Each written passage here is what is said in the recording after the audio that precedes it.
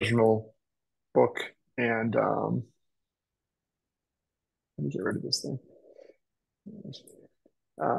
The Some of the notes we have in the labs. So yeah, chapter seven, moving beyond linearity.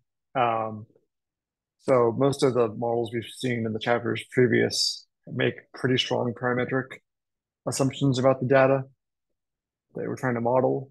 And this chapter is about trying to maintain the simplicity and interpretability of the models while gaining a little more flexibility.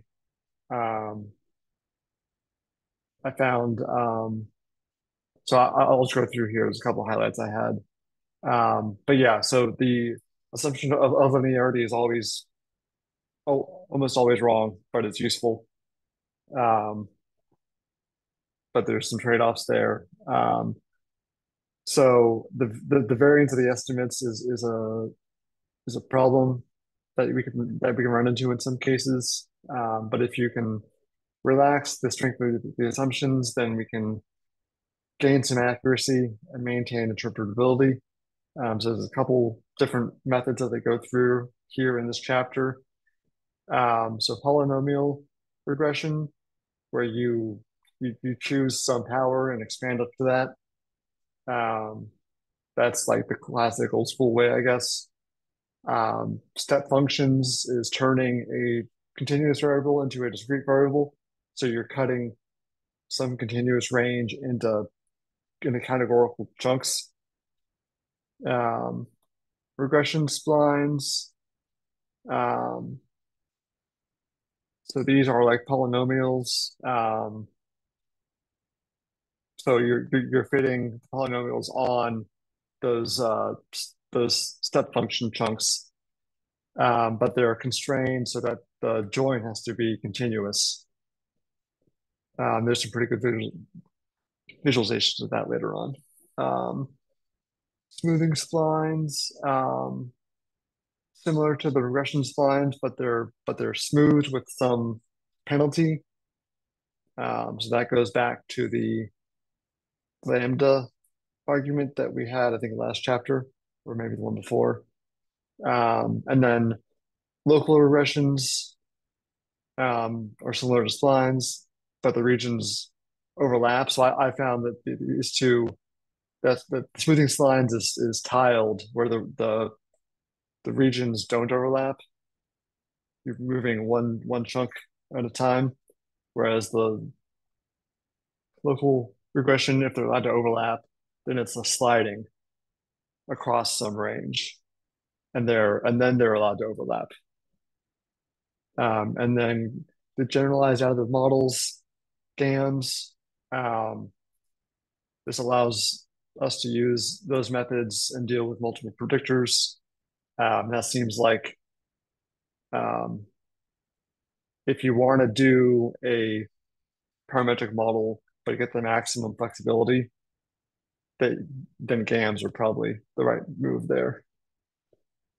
Um, so we'll just keep moving on down here. So here we look at the polynomial regression. So we choose some power and expand the formula up to that. So up to D there. So two, three, and then up to D.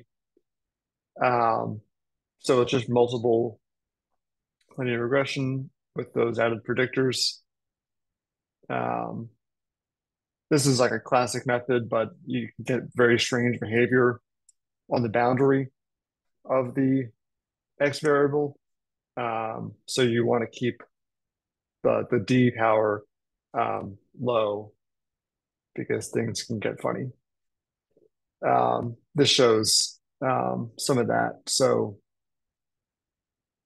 Um,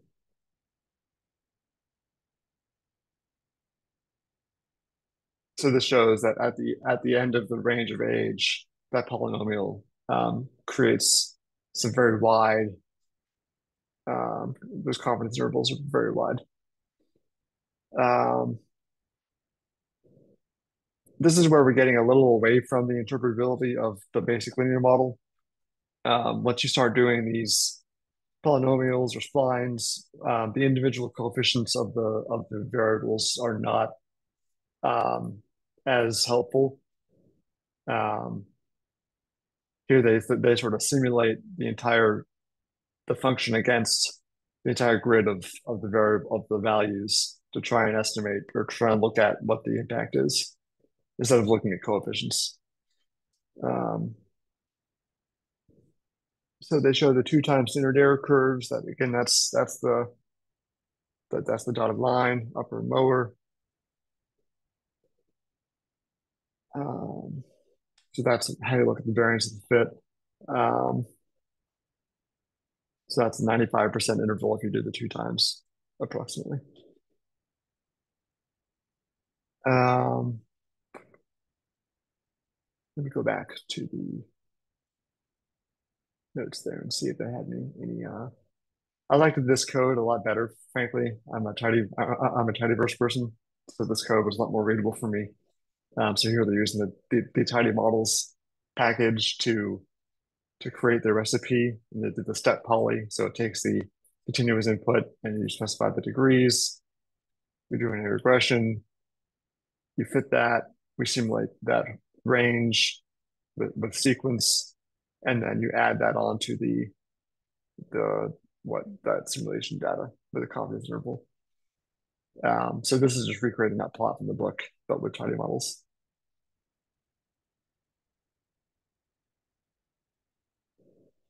So I found this was interesting.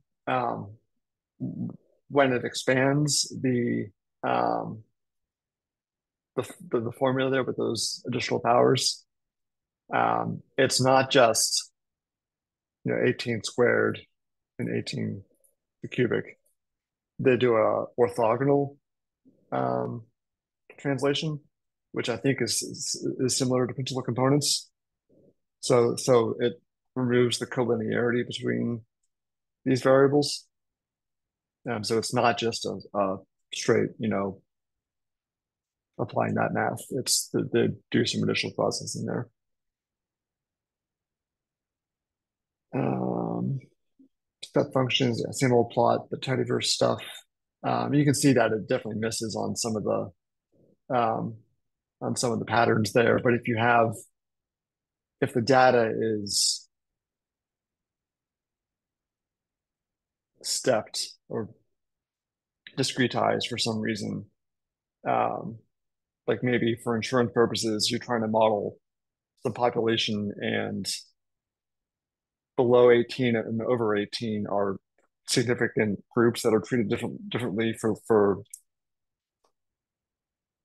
legal equality purposes, then it might make sense to have a step function that splits it at 18. But if there's no like outside reason to cut that continuous variable into discrete chunks, then step functions they can miss some of the party there. Let me go back to the book. Um,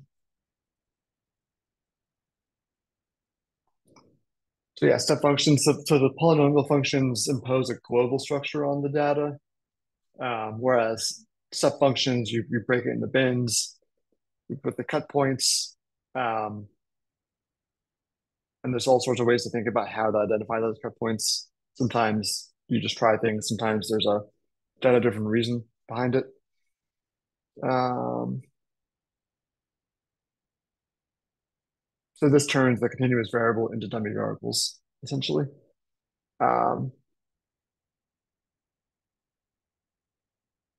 Sometimes in practical business workflows, um, the business people prefer to see continuous variables broken down into discrete bins.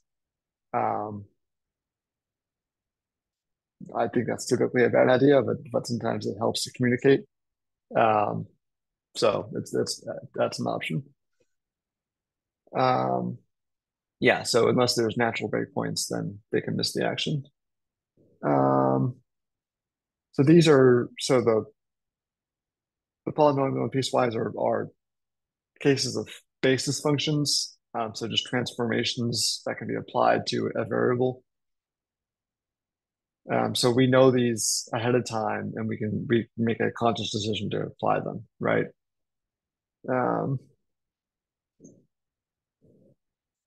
so regression splines, um, fitting separate polynomials over different regions, right? And those regions are defined by knots, aka those cut points that we saw in the stepwise section. Um, yeah, so knots are a way to change the degrees of freedom of that variable in the model, or I guess in the model itself. So more knots means that the function is more adaptable to the data, which can be good or bad. Um,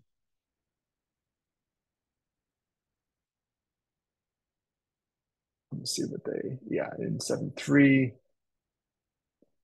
Yeah, so here is it, yeah. So this is a couple of different ways to do um, these methods. So this is a piecewise cubic. There's obviously a discontinuity there at 50. Um, so those lines are not continuous. This one does a little bit better, but there's still like a V or U shape there. Cubic spline looks even better, and then linear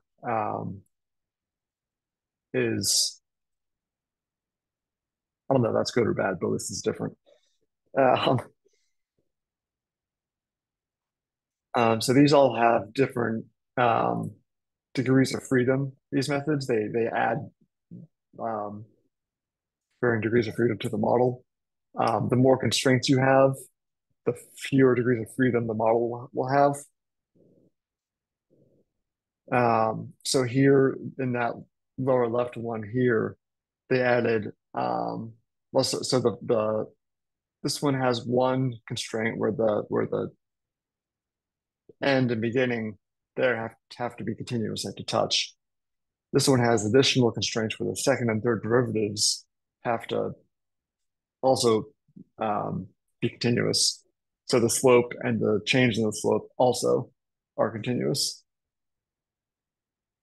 So again, so as you add constraints, it'll become more, yeah, more smooth. I think that's right.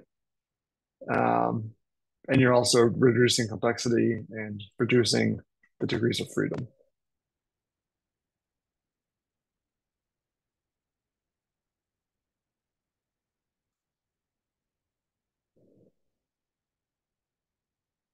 Yeah, so this linear spline is just you divide it by the knot and then fit a line in each region.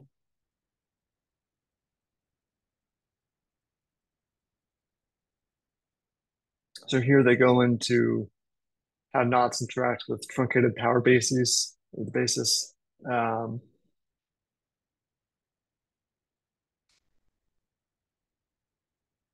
and just this goes into the degrees of freedom for cubic splines. And this note, like this, that makes sense to me because the line looks the most continuous. If you go back up to here, like that looks the most reasonable fit for that data as opposed to these discontinuities here.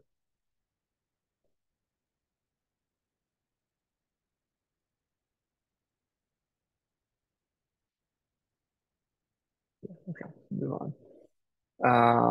Okay, so natural splines has one additional boundary um,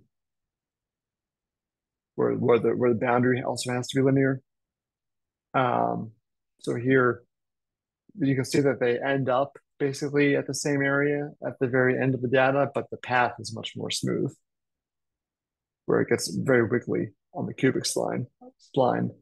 This natural cubic spline um, is just much more smooth at the boundary. Again, the confidence intervals are still wide, but they're not as the variance is lower.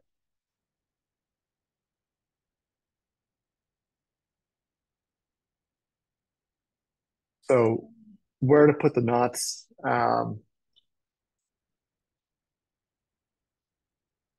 There's multiple ways to try it, but is that they say in practice you put them in a uniform way, at the 25th and 50th and 65th percentiles of the variable, for example. Um, but if you have some specific reason to think that other locations might be better, then you can try those. So here you can see that the dashed lines represent the three knots they have, and the natural cubic spline. So it has one, two, three, four segments that it's modeling there.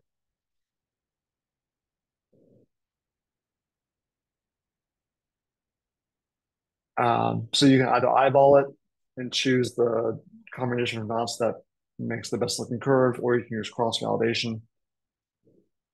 Um, and we can see that they do some cross validation here, and the there's diminishing returns on the number of degrees of freedom on these things. So typically, you can get the most gain in the first couple um, degrees of freedom, and everything after that is probably going to make your model overfit.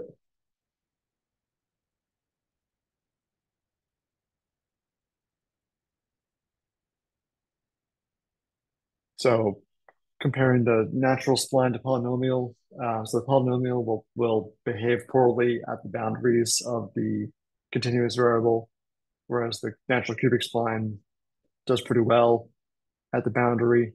Um, the spline has fewer degrees of freedom than the polynomial, so that's why it behaves that way.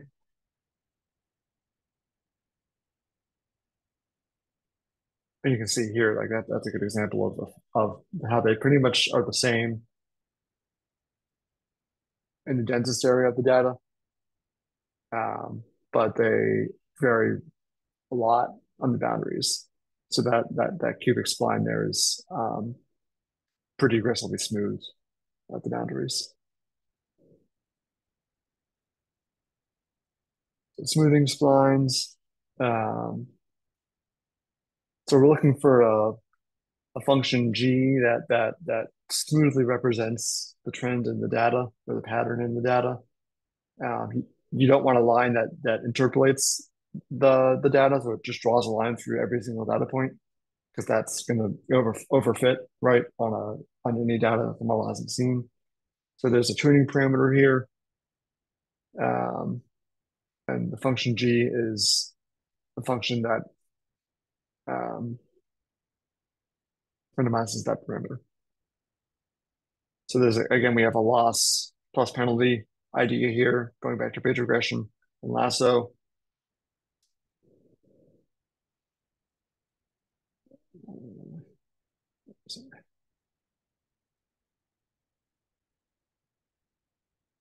So yeah, so loss function encourages the function to fit the data well, and the penalty term penalizes any increase in the variance in the function. So it sort of boxes it in to get a function that fits the data and is smooth. So if the tuning function or the tuning parameter is zero, then it'll draw a line through every single data point, and when it approaches infinity, it'll be a straight line. So that's another way to control the bias variance trade-off. Let me go back to um, this section here real quick, see if I wanted to pull anything out of here. We saw those graphs.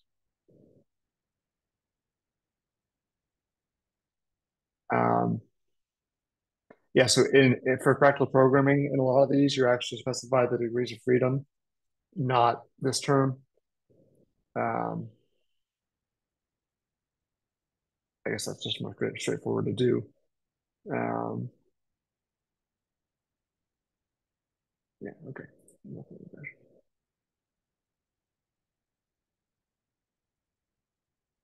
effective degrees of freedom here just at the end. Well, okay, so let's go back here. So this is again like the idea is that there's a penalization and shrinking of the spline, which goes back to ridge or lasso.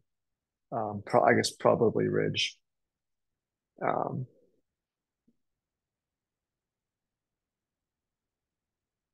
yeah, so that this term here controls the level at which the spline is shrunk.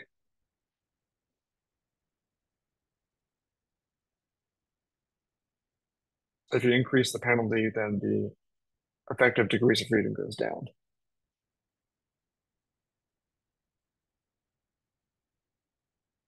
So you can do this via cross-validation. Um, again, just comparing splines with varying degrees of freedom. Um, and they say later on, I think that was it. Yeah. So in general, the simpler model is preferred unless the data justifies a more complex model. So again, if there's diminishing returns in the degrees of freedom you have, then choose the simplest one that still gives enough accuracy. So local regression, again, this is the sliding method where you choose some span and it fits a line to the data around that region and moves it along in a sliding way. This is the LOS function that you see in ggplot, genome smooth. Um, so sort of like nearest neighbors. Yeah. So span S is the proportion of the points used to compute the local regression. So that controls the flexibility. So the smaller the span, the smaller the sliding area is. So it'll look at less data. So it'll be more wrinkly and reactive to local patterns. Whereas if the span is one, it'll look at the entire range of the data and basically fit a straight line.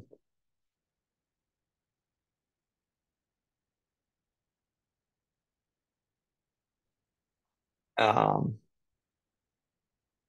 so they say this can perform poorly if you have multiple predictors, more than three or four, because there's going to be fewer training observations close to any given point, and that's the kind of curse of dimensionality. The more predictors you have, the more ways there are for that observation to be different than others. So here we're getting into GANs, the generalized additive model. So these are extensions of the simple linear regression.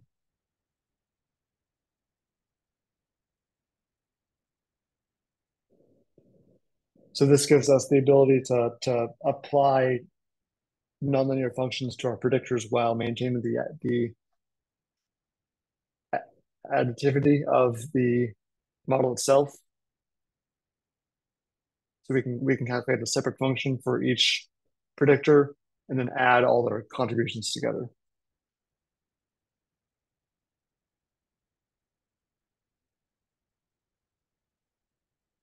I think this is a typical linear model with some function applied to each input. And then this is a GAN, I believe, with the smoothing splines. Yeah. Um, so you can't use smoothing splines in least squares um, because of backfitting, which is that was a little. I didn't have time to go into that, but the games give you a partial residual, which allows us to look at um, the effect of each variable.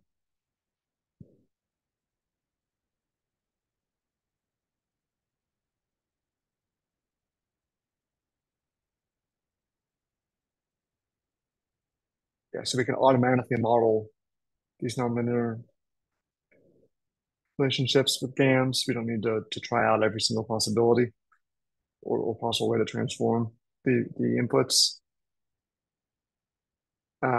There's potential for upside in terms of accuracy. And because it's additive, we can still look at the effect of each input on the target variable while holding those other ones constant. So we look at degrees of freedom. That's how we summarize the smoothness of each function.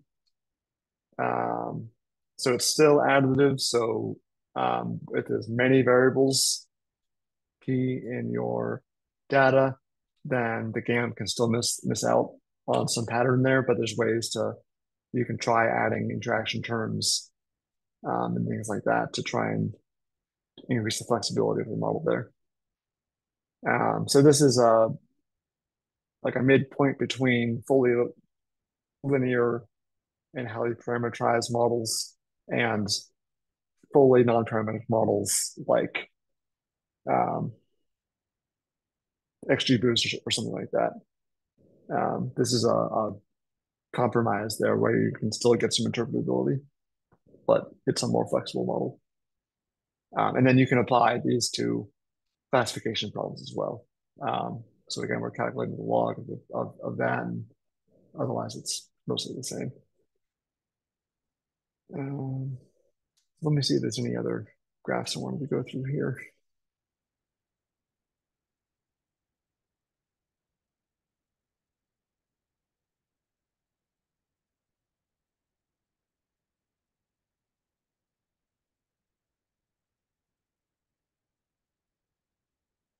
Yeah, I think that's it as far as the actual content of the chapters goes. Were there any questions or comments on this one?